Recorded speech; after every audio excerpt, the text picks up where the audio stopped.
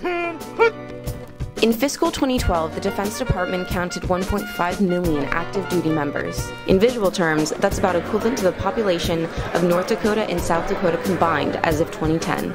So how does that number compare to the amount of active duty members in previous wars? During the Korean War, there were over twice as many soldiers in the field as there are now. At the height of the Vietnam War in 1969, there were roughly the same number of active duty members in the Army alone.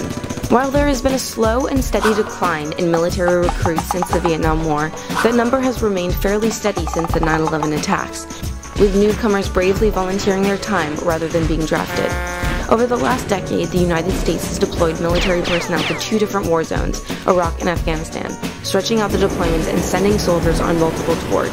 Soldiers who, right now, are serving to protect the freedom and liberty of Americans at home. Explore more at facethefactsusa.org.